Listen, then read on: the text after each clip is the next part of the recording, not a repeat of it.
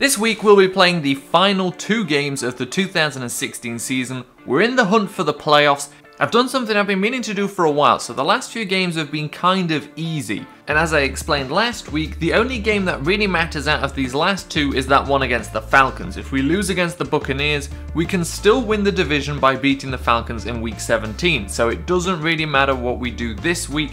Of course it still does matter, but my point is what I've done is I've put sliders on. So I was playing on all Madden before, now it's starting to get a bit too easy. As you can see here, week 14 we beat the Buccaneers 24-10, then we beat the Cardinals. To be fair, the Cardinals with a backup quarterback 25-10. So I've changed to sliders, which should make it quite a lot more difficult, or at least more realistic than it has been in the past few weeks. Although to be fair, that could be down to, the team. You finally start to get an idea of who does what well, you can start playing properly to their strengths rather than just playing towards a scheme's strength. But I figured I'll try this out against the Buccaneers. We played them 2 weeks ago, so we'll have a good point of reference as well, comparatively how easy it was. But that's enough talk, let's get into the penultimate game of the season. So it's not a great start for us. The Buccaneers moved down the field pretty easily, and then here Doug Martin just finds a huge hole. Nobody made a tackle, nobody even attempted a tackle really. He just walks into the end zone, but we come down here ourselves, throw one deep. That was actually Sudfeld, the tight end, up against a corner. I thought he was going to beat him with size. He actually beats him with speed off the line, obviously a little bit more physical than the corner Werner, and then he just makes that play. Now here, that was probably a chance for an interception. I kind of overplayed it myself there. And we did absolutely nothing with our possession there. Just 3 and out straight away.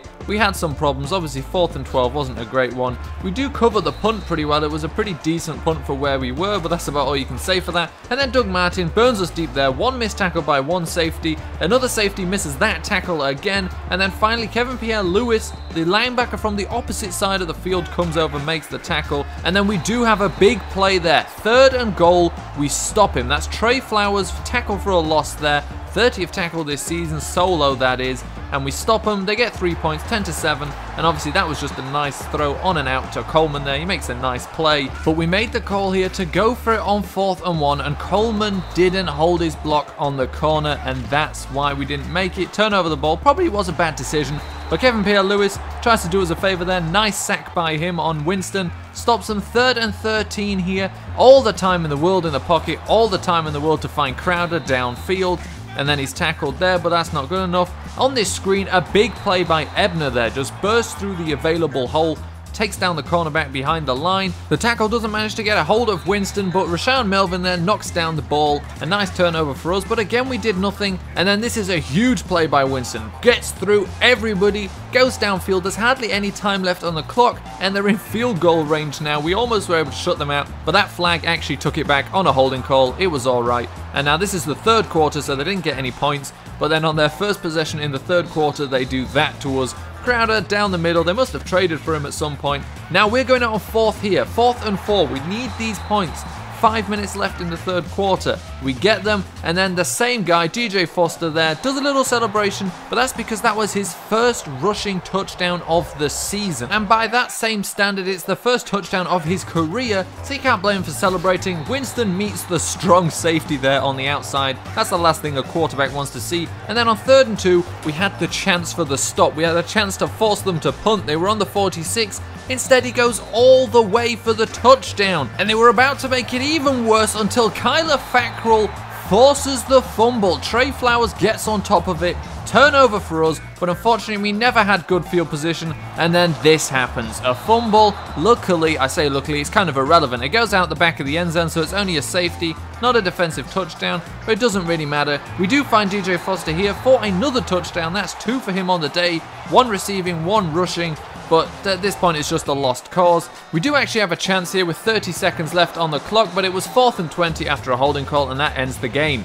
I think I like that a lot better actually, that kind of difficulty. Obviously it wasn't a good game, a lot of miscues actually, so this could have gone a lot better. It wasn't like it was just suddenly more difficult. There were a lot of bad plays, a lot of missed tackles and things today. Not the worst showing by Christian Hagberg. Another tipped pass that went for an interception. He has no luck with those. Rushing Keith Marshall got absolutely nothing going on the day.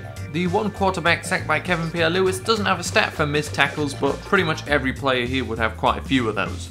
No more games except for this one. The only one that matters The Atlanta Falcons at 8-7 are currently first in the division, therefore take that playoff spot. But if we beat them, we will be 8-8, they will be 8-8, and we will have a better divisional record than them. That means that we will be going to the playoffs. I really like how changing the difficulty, obviously it will take a little while for me to completely get used to it and get a little bit better again, but it's harder, that's what I like. It was beginning to become too easy. The test against the Buccaneers wasn't about can I still win, it was about does it still feel fair, and it does. So even if I lose, it's kind of irrelevant. We're not trying to set up to win every game possible, we just want it to be realistic and fair, and I feel like it is now. We do have multiple players returning from injury. Tajae Sharpe will sit back at his number 3 spot. To be fair, I do feel like we started to miss him in recent weeks. I was going to say, I'm not sure whether it's exactly true, but I look down here, it massively is. I was going to say he is a better route runner than Michael Thomas. He's a better route runner than everybody here, and you just kind of feel that in that slot position where he runs a lot more different stuff than maybe the 2 outside guys. They just play a lot of outs and straight ups and flies. Tajae Sharpe does a lot, and with that 80 route running, you really do start to feel the difference. So definitely at the number 3 spot, definitely could be number 2 or 1, but Coleman and Mitchell do absolutely nothing wrong. They are very, very, very good, so we'll keep them there. As for the middle linebacker, I'm not too sure I want Scooby Wright here. That's no offense to him. It's not because he's played badly, but Joshua Perry, since coming in as the starter, has absolutely lit it up. Huge hits, big plays, forced fumbles, all sorts of stuff. Ah, heck, I'll play Joshua Perry. It's one more game. He's played well. He has the run of form, of course. Scooby Wright doesn't, and that's obviously literally a thing with confidence, so we'll stick with Joshua Perry in this game, and then we can have a look and maybe make a decision for next season. Keith Marshall is the only player and first player throughout this entire season to have his overall modified by confidence, which is crazy. We played an entire season, no one was ever confident apparently. I guess at 7 and 8 you kind of expect that. And let's do it, let's try and get into the playoffs. Never thought this would happen. Last week we kind of just fell apart. It is an away game at the Georgia Dome, so we hosted the Falcons last time when they put a beating on us. Maybe, just maybe, we can go in there and steal this win, steal the division, and go to the playoffs. 3rd and 2 to start the game. We had a chance to make them punt. Instead, it's a nice big play to Devontae Freeman on the flat there. Freeman caused us all sorts of problems last time, but that's a nice tackle there by Dion Jordan behind the line for a loss of 2. 3rd and 10 now. We've got a chance to turn it over again. Instead, well, that's not turning it over. I think we had a chance to even play the ball at some point there. We do manage to finally tackle him inside the 7, but Nate Ebner was injured on that play. But on 3rd and goal there, we do stop Devontae Freeman, force them to go for a field goal, and then on 1st and 10, we don't stop Devontae Freeman, and they get the touchdown. It's a game of 2 sorts there. We make a good play, we make a terrible play, and it's that all day long. Hackenberg obviously threw it away there on purpose, but that marks his 5th incompletion of the day on 5 tries so far. So we keep trying, we've got to keep trying, and that was a decent throw, slightly underthrown there. Maybe Malcolm Mitchell didn't have to come meet it, but on 3rd and 11 we could have got a 1st down. Instead, we're going to go for it on 4th and 2. We're being brave, but to be fair, with a hole that size, it's not really that brave. That's a 9-yard gain on 4th and 2. So we've got a chance on 3rd and 6, and now this was slightly misthrown, but it was also just a bad read on Warrilow's coverage. So we turn the ball over, no points in the first half whatsoever, and we start with a decent run there. We've got to start relying on the run if we're going to beat the Falcons here. We're down 10, but at the end of the day, it is only 10, and that was a good throw. That's pinpoint accuracy there from Hackenberg. Finds Mitchell in between 2 defenders, and this wasn't actually supposed to go to Gathers. It was really supposed to go to the guy underneath him, but he completes it for a big gain, so we're not going to complain. And there's a slant to get the 3rd and 8 conversion to Coleman. Nice play. And on the 2-yard line, you're just going to give it to Marshall, give him a chance to beat everyone with speed. The only defender close to him was Warrilow behind him, and he's not going to catch him. Nobody is. And now it's 7 to 10, and we've got the ball again. And a big play there from Marshall down the field. We're starting to run the ball well, and then disaster strikes. That is Keith Marshall injured for the rest of the game. He's out. But on the very next play, well, the next play after a holding call, Tajae Sharpe, first game back from injury. That's a linebacker on him. A linebacker on Tajae Sharpe is never going to work. He beats him there on the out route and then just goes for the touchdown. Perfectly thrown, 14 to 10. So we're up now by 4, and that should have been an interception by Kevin Pierre-Louis. He knows it, we know it, but it doesn't matter. We get the ball back anyway, and then this is late in the fourth now. We just went for it, trying to drill it in there, but it doesn't matter because this field goal puts us up by 7, a full touchdown, and then Dion Jordan does this, the forced fumble sack. We need to get better at picking those balls up, but I'm happy if we just keep forcing fumbles, and then this was going to happen at some point, right? You don't know when it's going to happen, but you know it's going to happen. Julio Jones taking it all the way on a pitch and catch pretty much, 1,500 receiving yards on the season after that, but then this is a big play, 17-17. We go for it, we're risking it. We're hoping that they don't get into field goal range if we turn it over here with only 30 seconds left. We complete it to DJ Foster, that puts us into field goal range, and this is where we're going to go for it. And we're trying a 52-yarder here. The kicker has been iced. Connor Bath has missed a bunch of kicks this season, but he's made a bunch of clutch kicks as well, and add this one to the list. He puts us into the playoffs with his boot. A 52-yard field goal to finish the game. The kicker iced, just gets it. What a game. Down by 10 at the half, 10-0, and we come back to win on a field goal. Christian Hackenberg had about the worst day possible, then a clutch completion to DJ Foster right there at the end. So he ended up making up for it. Rushing, Keith Marshall went for 108 before getting injured, and then DJ Foster stepped in and had some huge plays, just as he did receiving. Rico Gathers did alright. Tajae Sharp, his first game back, 3 receptions, 69 yards, and that touchdown. And then a little bit from all the others, but not much. Defensively, we were on them today. 4 tackles for a loss for Pierre Lewis, 2 for Davis, 1 for Smith, Wright, Melvin, and Jordan. And sacks, we had plenty of those as well. 2 for Dion Jordan, 1 for Michael Bennett, 1 for Trey Flowers, and 1 for the ever amazing Kevin Pierre Lewis. And Dion Jordan, of course, on one of those sacks also forced a fumble. A great team play. A 52-yard field goal to win the game. How many field goals have we missed? How many extra points have we missed this season? And we get the 52-yarder, the kicker iced, to finish the game, win the game, and finish 8-8 on the season, top of the NFC South. So let's take a look at these weekly goals that we got all of. 100% beat your rival, yep, gain 250 yards, get 2+ interceptions. We got 2+ interceptions. What the heck is an interception? We didn't even get any interceptions, so it's not that. None of Thomas Morstead's punts this game were outside of the 20. We were sky kicking them on purpose to drop them inside the 20, and his kick accuracy goes down too because of it. So let's take a look at the injuries. This is what we don't want to see because it says 2 new injuries. These are going to be longer term injuries for Keith Marshall and Nate Ebner, who at the start of the game got injured very early on. Keith Marshall out for 4 weeks, which obviously at this point doesn't matter. Nate Ebner out for 6. That's not great news. A shoulder tear for him, a dislocated elbow for Nate Ebner. So right now it's saying the Atlanta Falcons are first. And there we go, although it said it the other way around, had me worried for a second that the game had messed it up. It hasn't.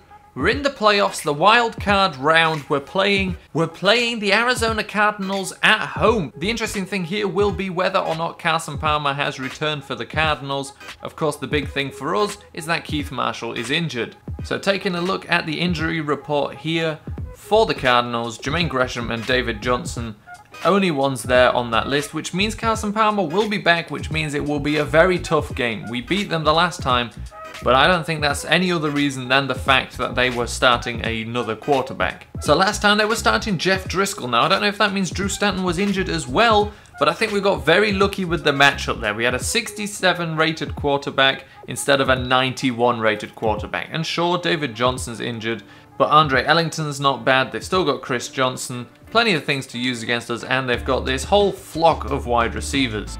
We get no mentions in Offensive Player of the Year or Defensive Player of the Year, but the big one, Offensive Rookie of the Year, which to be fair, I think we have a couple of guys that could have had it, and it was stolen by Ezekiel Elliott. Keith Marshall definitely deserved it. Christian Hackenberg probably also deserved it.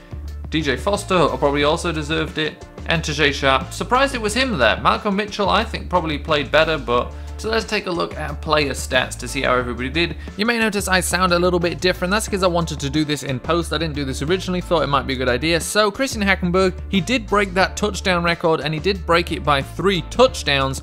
But we look at the rest of his ratings and it's pretty realistic. So his rating of 90.1 isn't as good as Robert Griffin III's rookie record of 102.4. Most pass attempts, he doesn't even come close to Andrew Luck's 627. Most pass completions, also not very close to Sam Bradford's 354, 308. Highest completion percentage is held by Ben Roethlisberger, who was 66.4. We're at 64%, so quite close there, but again, not that close. And the most passing yards is also held by Andrew Luck, who passed for an insane number as a rookie of 4,374 yards. We're quite close there. We were 3,900, but not that close at all. That's a couple of games away from Andrew Luck. And his yards per attempt, 9.41, held by Greg Cook from 1969, and we're at 8.2. So although we beat the rookie record of 26 touchdowns in a season held by Peyton Manning and Russell Wilson, we beat that by 3, but all the others we were under the normal record. So it's not like we insanely beat everything, we just threw more touchdowns because everybody else on the offense was pretty much a rookie as well. There was no choice but someone to break some record if we were going to make the playoffs. Rushing, Keith Marshall broke 1,000 for 1,373.